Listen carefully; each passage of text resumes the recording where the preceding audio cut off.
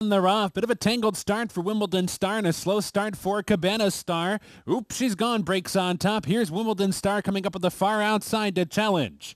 Peg's Problem comes through toward the inside. Zarb's Lady Kamua is up close too. So down the backstretch. Wimbledon Star far outside. Peg's Problem right there at the fence. These two head to head.